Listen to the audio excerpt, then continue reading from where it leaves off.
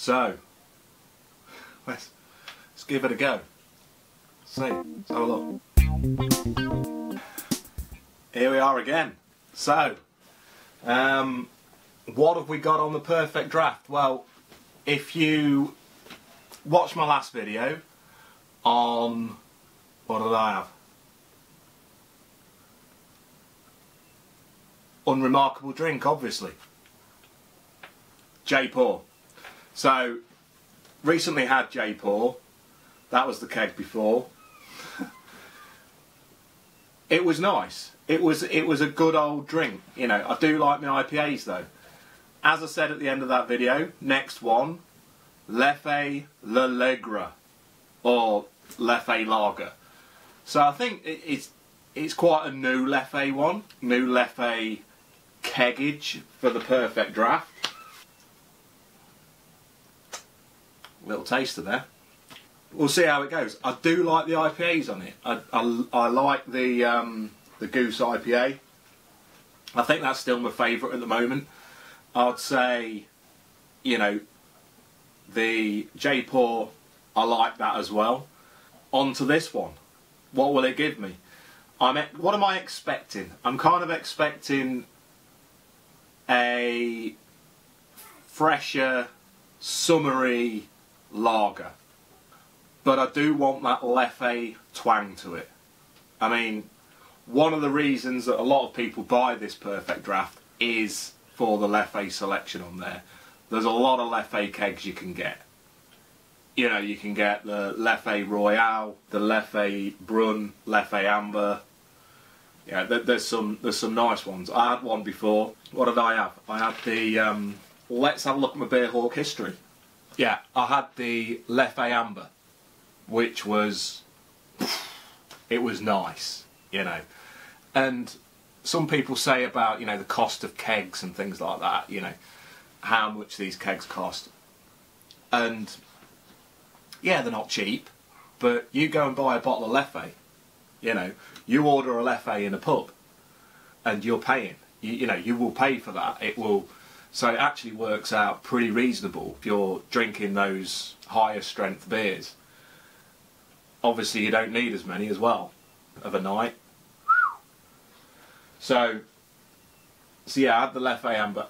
I'll be honest with you, it's probably the one keg that lasted 3-4 days, because it took a bit more getting through, and you knew you had it the next morning. Very nice. I've also got a Leffe Ruby coming up, so that I'll do a review on that as well.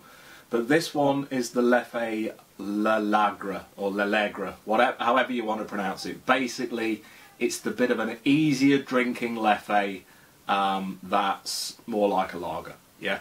So I'm hoping it's got that Leffe twang to it, because that's nice. That's all good. I mean, if you look into the history of Leffe, it's a hell of a history, isn't it? I mean, you see some beers that are existing since 1664. Which one's that? Leffe, you go on to their history, 1152. Monks. You know, monks have been brewing it. So, you know, we're talking historic beer, yeah? And I'll be honest with you, if I wanted to trust anyone on what's a good beer, it would be a monk. A Trappist monk.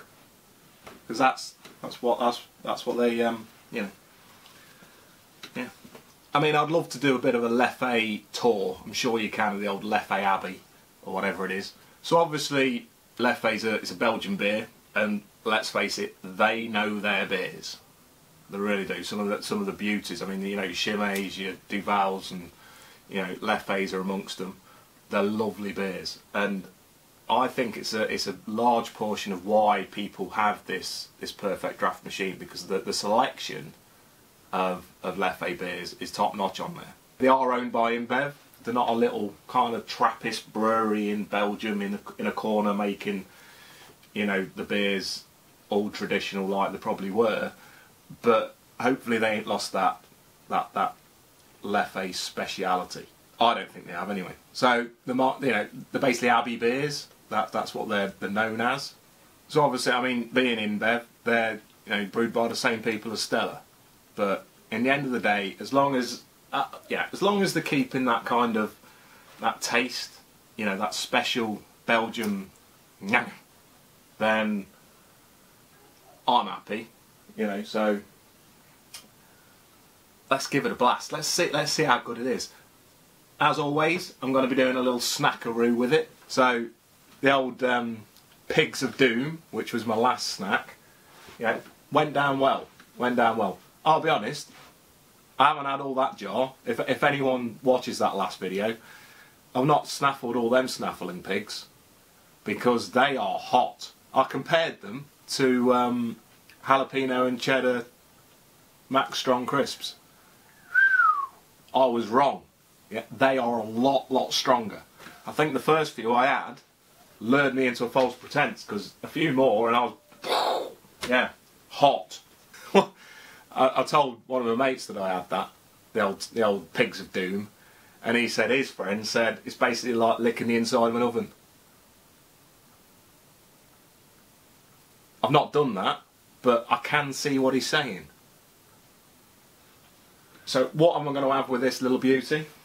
With this one, I'm going to have these little beauties, and I've already snaffled a few, but it's about, does that snack go with the crisp? So these are the hot chicken wings, Max Strong. I just like how they say perfect with beer on there, because, genius. Walkers, well done. But there's been a disappointment. Now, there has been a disappointment. I had the J pour out of a goose glass. I said in that video how I was going to try and I've got into glasses and I was going to try and get the proper glass for the beer. Well, I was going to try that, and I did try that.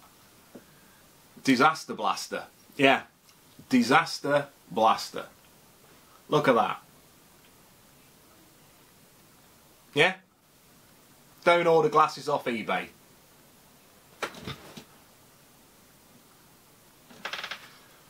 Yeah, I mean, I could do it kind of like, that's an option. It's not a good one. Put that down, it's over. Spillage. Criminal. Not going to do it. So that's a shame, because that looked a nice glass. Never going to use it. Never going to use it. So, being as it's a InBev beer, what I'm going to go for is a Stella Chalice, because in the end of the day, whatever you say about Stella, the Stella Chalice is a hell of a glass. This little beauty, it gives a good head. So let's have a look at what the old Leffe La Legere. I'm terrible at pronouncing things. Let's have a look at what the keg looks like. So that's what we're talking about. There's the Leffe La Legere. Beaut. So, once again, gonna pour myself a pint. No judging on the pour.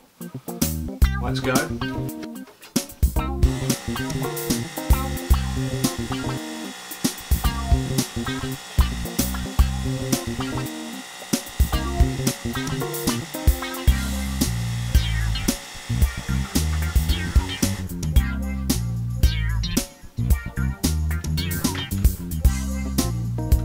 Not bad. I mean, that's why you have it, isn't it? That's why you have this beauty at home. Look at that. Draftage. So, there's some life to that. I mean, a nice colour. That, I say that, if I'd have poured a Stella out of a can, that's pretty much that kind of colour. That's no disrespect to it. Nice bit of life to it, good head. It's a beer, isn't it? So, let's give it a go. Let's see, let's have a look.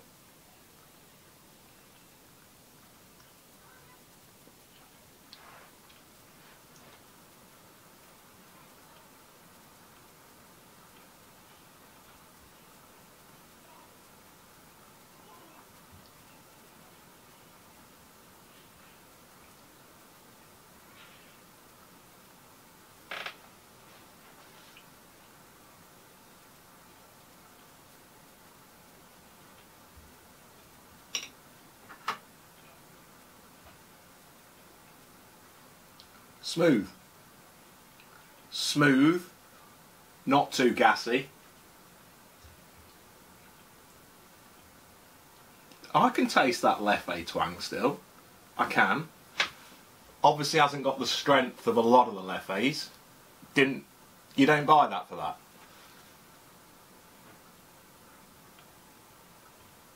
What strength is it?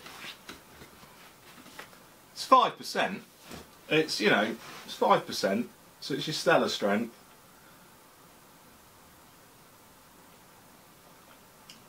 But I'd drink that over Stella every day of the week. I would. I don't drink every day of the week.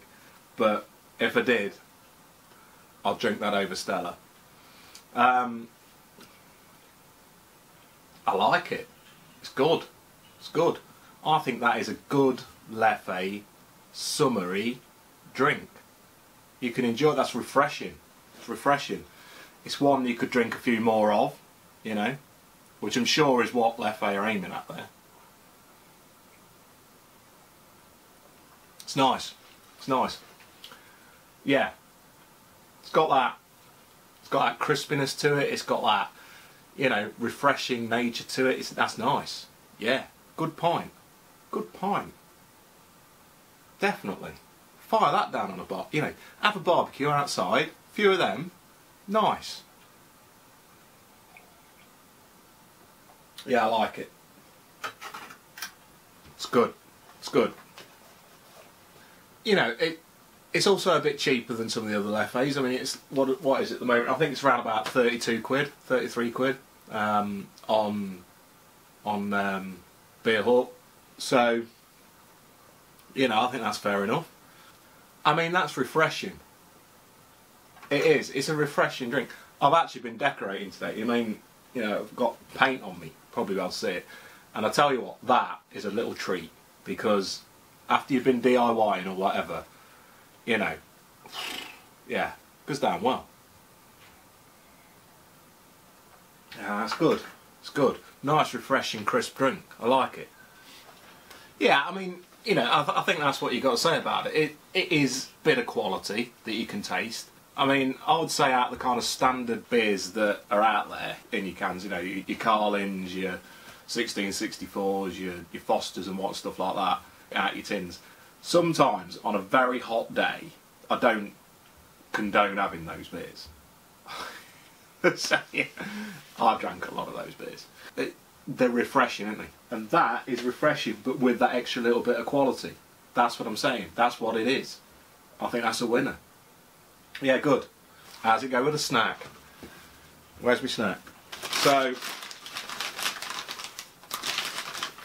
hot chicken wings.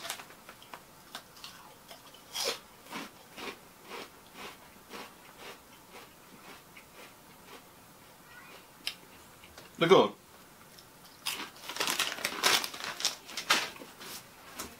Yeah. I know what they're like already, really. But how do they go with this little beauty?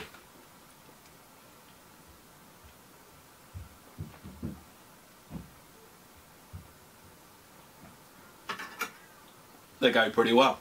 Yeah, they're not as good as the jalapeno and cheddar ones, but bit of a change, innit? Can't have them every time. So they are crispy. They're good, crunchy crisps, they are.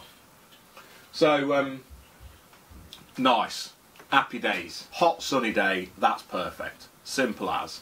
If you want a lager out of a keg and you've got a perfect draft, have a Lauenbrew, Lauenbro, whatever you want to call it. Have a Stella, have one of them. That's a good 3-pack right there. Good 3-pack of lager to get you through those hot days, because you get discount on some of the 3-packs. So yeah, I mean, that gets a thumbs up from me. Still lively, still bubbling away. Look at that. Yeah, cheers. That's what I'm saying there. Let me hold that down there by the stem a little bit. Good colour, innit? Nice. I mean, you can't say fairer than that.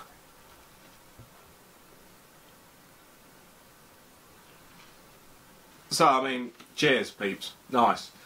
Next time, what I'm going to be reviewing next time. Let's have a look. I'm going to pick one of the 3 kegs to go for next time. I've got 3 left. I'm on the Leffe train. Okay, so I'm going to go for a bit of this. Now, Leffe Ruby. So this has got to be the first kind of fruity beer that I'm going to be firing through this. That's the next one to be reviewed. Looking forward to it. Looking forward to it. And we're talking on this one, it's another 5%er. Bit different though, isn't it?